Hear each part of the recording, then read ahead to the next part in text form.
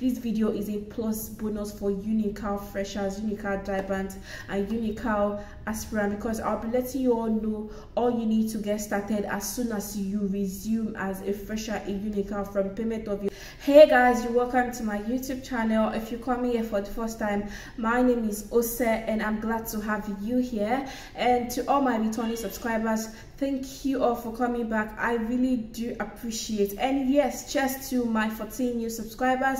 Thank you all for subscribing. I really do appreciate you guys. Thank you so much. This video, I'll be sharing with you all the documents you need to start your admission processes once you've been given admission to study in any Nigerian university of your choice. So if you're aspiring to go into the university, this video is highly recommended for you.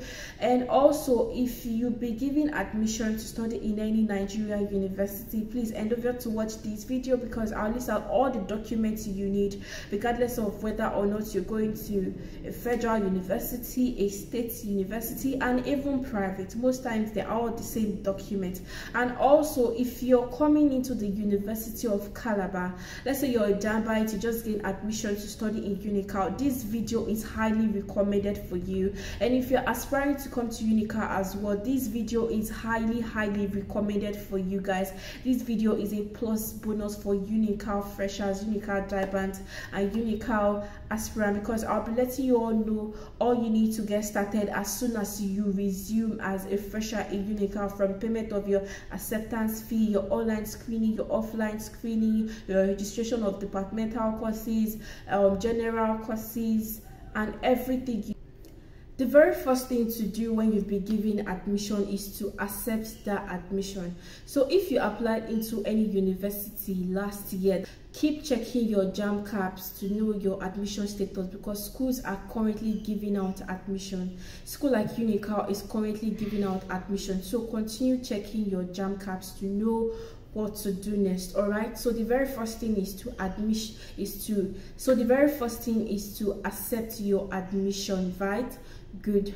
Moving on, the second thing you should get started with is putting all your documents together, from your birth certificate to your results, whether it's WAEC, NECO, or GCE, your certificate of origin, your WAEC certificate, your attestation letters, your JAMB admission letter, your UNICAL admission letter, or your UNILAG admission letter. So I'm going to list all these documents in the description box, so you could just go there after this video and write them out, or you take a screenshot and start putting these documents together one after the other. It is always advisable you put all your documents together before resuming, especially your certificate of origin, your WAEC certificate, and sometimes your department might require you to come with your first leaving school certificate, that is the your very first school certificate gotten from your primary school.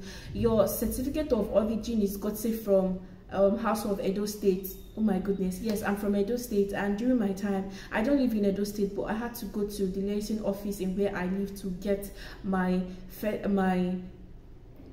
certificate of origin, and the place where I got it is known as House of Edo State. Okay, so please start putting all your documents together. Yes, there are some documents you can come to school to put together, but it is always advisable you put all your documents together. And also make sure to have photocopies of all your documents, at least 4 to 5 photocopies of each of your documents. Have photocopies of them. Have a dedicated file where you keep all your documents, and never you give out your original document to anyone. Yes, it is true that there might be a time that you will need to present your original document, but do not forget to take them back into your file and take it to your house, or you take it to your hostel, okay? Because it is for your upkeep, not for anyone. Is that clear? So now let's talk about UNICAL acceptance fee, online screening, offline screening, and so many other things you need to get started with as soon as you resume University of Calabar. Yes, congratulations to you if you've been given admission already, and to those yet to be admitted, please, you don't need to be feeling bad. Continue checking your JAMB caps. If you need help, there are people you can reach out to for help, and keep praying to God to give you this admission. All right, congratulations in advance. Yeah. So now let's talk about UNICAL acceptance fee. The portal for the payment of UNICAL acceptance fee is currently open, is currently ongoing. So if you've been admitted, start putting your money together to pay your acceptance fee. There are two ways to go about it. It is either you pay online by going to their website, which I'm most likely to drop the link somewhere so that you can go there to pay yourself, or you come to school to come and pay. It is either you pay online by yourself, or you reach out to people to help you pay online with your card, that's your ATM card, or you come to UNICAL Microfinance Bank to pay. I will advise you to come to the bank to pay, but the truth is you can successfully pay online as well. I paid mine in UNICAL Microfinance Bank. So all you just need to do is make sure you're at the bank as early as 7 a.m. because the crowd there is always something else. So come there early, be there by 7 and make your payment. All you need to do is to come with your 25,000 naira cash. You fill a deposit slip, and when it's your turn, you will be attended to. After that, the next thing you should do is take that slip to computer vendors. In school, there are a whole lot of computer centers where you go to buy scratch card, you make online payment and all of that. So when you take that printout you'll be given at the bank, there's a confirmation code there which they will impute into their system, and it will show that okay, you have successfully made this payment, and then they will give you the original slip, and you're going to pay a sum of 2,000 naira or 15. So after doing that, all you need to do is take that original slip to the bursaries office. The bursaries office is opposite UNICAL Microfinance Bank. All he will do for you, or all they will do for you, is to get that your printout signed, and you will make photocopies of it and keep it. So now let's talk about UNICAL screening. In UNICAL, we have what we call online screening and offline screening. Your online screening is when you present your documents online for the person in charge of admission in your department to approve it. So you need your certificate of origin, you need your birth certificate, your result, and your attestation letters for this online screening. So I'll be listing these documents in the description box as well. I will specify the ones you need for online screening. Okay, it can be done for you by computer vendors. All right, do you have to pay? Yes, you need to pay an amount. I can't actually remember how much right now, but it's not so much. It should not be more than 2,000 naira or 25, right? Yes. So now let's talk about offline screening. Offline screening is you taking all your documents, yes, all your documents to your department. Yeah, every department has its own place where they do their admission screening. So there's an office dedicated for that, where freshers come with their document for screening. So this person in charge will go through your documents one after the other to be sure that you have this required document. I'm also going to specify the documents that you need. You need your JAMB admission letter, your UNICAL admission letter, your certificate of origin, your WAEC certificate, your scratch card, and a lot of other things. So I'm going to specify them in the description box for you so that it is easily accessible for you to present your JAC file during your physical or your offline screening. JAC file can be gotten from your faculty. A file costs 200 naira, so you need 3 of this JAC file, and all you need to do is make payment of 600 naira, go to your faculty and get those files. Now let's talk about payment of dues and your school fees. For dues, payment of dues varies from department to department. It doesn't matter if you guys are in the same faculty. Just because I'm in law department does not mean I'm going to pay the same amount of dues with someone in mass communication. It varies. So now I'm not going to tell you that this is the amount you need to pay. It varies from department to department, from set to set. So all you need to do is watch out for the information board in your department. It's going to have the information you need to pay your departmental dues. So it's going to have the account you need to pay your departmental dues into and where to pay them. You're most likely going to be told to pay in UNICAL Microfinance Bank. So you have to pay faculty dues. Faculty dues has its own stipulated account. Departmental dues has its own account. Association dues has its own account, which you have to pay in UNICAL Microfinance Bank. And please be careful not to make mistake of paying this one into this one, okay, because the accounts actually look similar. Yes, the accounts look similar. To make things actually easier, I would advise you pay your acceptance fee alongside with your departmental dues, like pay them on the same day, just to save you of the stress of making payments in that bank, because the stress is actually so much, especially when there are a lot of people there. But a lot of time people like to pay acceptance fee first, because there are times that during your screening, like your physical screening, you will not see your name in the admission list. You don't have to be afraid or anything. It's most likely that their list is not updated, so you just need to be patient. Like during my time, my name was not on the list the very first time I checked, and a few days later I went back and my name was like already there. All you need to do is just to keep going there to know if they've updated their admission list. Okay, that's all about departmental dues. Moving on, let's talk about payment of school fees. Once the portal for school fees is open, you guys will get to know about it to spread everywhere. And actually you can pay your school fees into any commercial bank actually, but it happens that there are times that you need to probably pay into First Bank. So it's possible that your invoice is dedicated to First Bank only, GT Bank only, or you could pay in NECO Bank and other few commercial banks actually. So for you to get your invoice, all you need to do is go to database. I repeat, go to database. Database is in philosophy department. Philosophy department is around faculty of art, like behind faculty of art. So all you need to do is go there, pay an amount of money, and they'll give you an invoice which has the breakdown of the amount you need to pay. Amount of school fees varies from department to department. Okay, just because you're in the same level does not mean you pay the same school fees. It varies from department to department. So once you get your invoice, you take it to the bank, and invoice expires, because there are times you'll be told to make the payment in the next 24 hours, and if at the end of the day you don't make that payment, you will be told to pay another money to get another invoice. But there are some times when you take it to the bank, they still accept it. Like mine, I was instructed to pay on a Friday and I ended up paying on Monday or thereabout for some reasons, and I didn't have to like get another invoice. So just make sure you get the invoice on that day you want to pay. And I will always tell you, go to the bank as early as 7 a.m. make sure you're there, because the crowd is always too stressful to navigate through. And I will also advise you go to First Bank, the First Bank at 110, because they have lesser crowd there.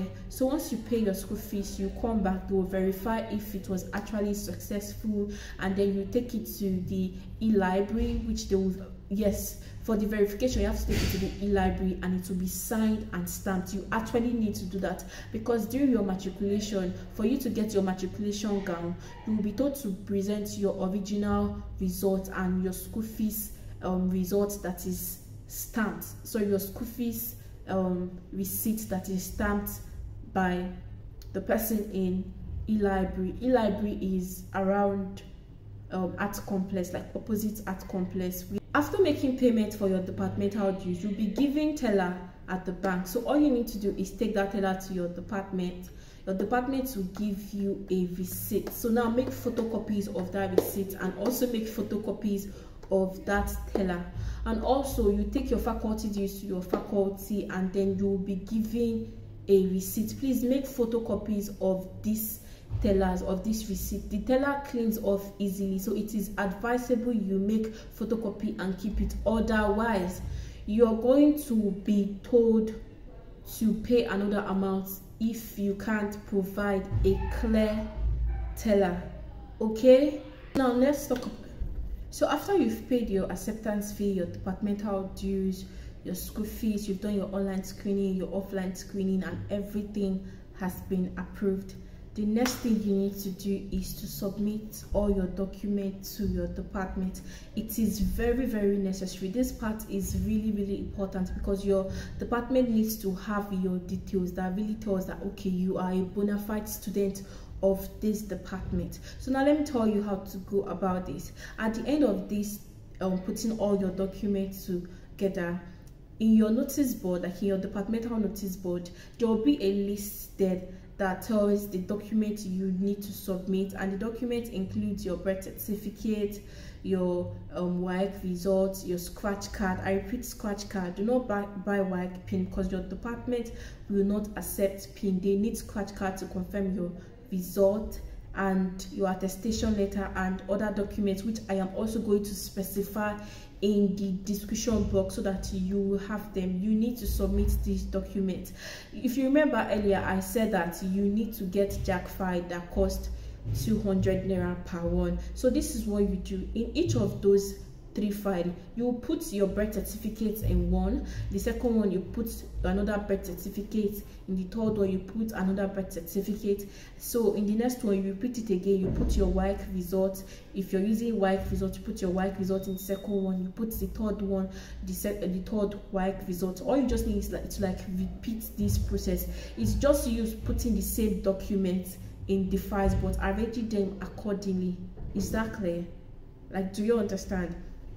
All I mean is you make photocopies of each of your documents, at least 3 copies. So what you do is you put these photocopies in each of those JAMB files and arrange them accordingly. Also, you'll be told you need to buy this. There's this pin which is used for holding documents. So I think one cost 15 naira or thereabout. So you need like 3. And then when you go to submit this file, the person in charge will use a perforator to make holes in your document, and then you just insert the pin. And then the pin is used so that you don't hear story that touches the heart, like they can't find this your documents, they can't find this your documents, and at the end you'll be told to pay either 1,500 or 2,000 naira for your departmental ID card. And also you need to present 3 passports. Yes, you need to attach passport to each of this file. And like I said, you need a scratch card. If it's NECO result you're using, please get a NECO scratch card and not a NECO pin. And at the end of everything, if they tell you okay,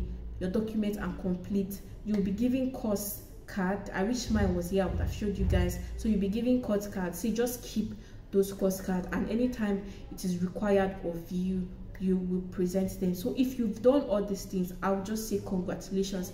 This is the very first step, or these are the very first actions you need to take when you resume as a fresher in UNICAL. And before I forget, let's talk about course registration. Like I said earlier, you're going to be given a handbook, and in that handbook you will know the courses that you're going to offer in your first and second semester. So I advise you register your departmental courses. You can register it in your department, or you can register it at database. I registered mine in my department and I paid 1,000 naira to register. I think in other places it's either 1,000 naira as well or 500 naira. Just make sure you register in a place that you can go back there if there is an issue. Okay, you just need to be careful. That is why it's always advisable to register them in your department. Now, talking about general courses, we have our core general courses, that is GSS. It's very possible that when you're making registration for your departmental courses, that GSS portal will not be open. So all you need to do is keep going to GSS Center to know if this portal is open for yourself. GSS Center is in postgraduate school. Yes, so you need to be going there to know if the portal is open, and if the portal is open, a student profile will be created for you, which costs 200 naira, and also you pay 500 naira for your invoice. It is either you make that payment in their center. If you're making the payment in their center, it's going to cost you more. Instead of 6,000 something, to cost you 7,000 something. So it is advisable you go to the bank. But if you have extra money, just make the payments there. Like during my time, I had to go to the bank to pay because I didn't have extra money to give those guys at GSS Center. And also you need to make payment for EDC. EDC is only for second semester and not for first semester. I will also encourage you that you register your first and second semester courses at the same time, so that you know that you're free till you enter 200 level. If you need information regarding anything, you are allowed to ask me in the comment section, and if you can reach me in my social media platforms, please do. I'm always open to give you direction, to assist in any way I can, to ask your questions. If you need to be cleared about anything, please ask me. I will provide answers. Is that okay? Please give this video a thumbs up. Please subscribe to my YouTube channel. Subscribe, please. Subscribe. Like, share to your colleagues. Please share to your colleagues. And also watch out for my next video. My next video, I'm most likely going to be talking about accommodation in UNICAL, whether you want to stay off campus, you want to stay in UNICAL hostel, or you want to stay in private hostels around University of Calabar. Do take care of yourself. I wish you a smooth registration process, and I pray that God will keep you and direct you in Jesus' name. Amen. Yeah, come your way. Bye.